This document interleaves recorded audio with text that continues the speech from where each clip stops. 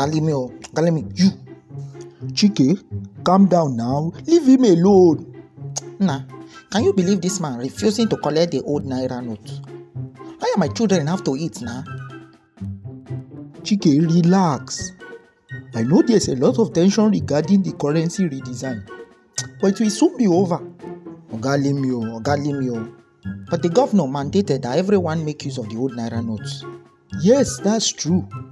But the CBN operates within the legal framework of the CBN Act of 2007, which makes it a fully autonomous body in the discharge of its functions. But the Supreme Court ruled that the policy should be suspended for now.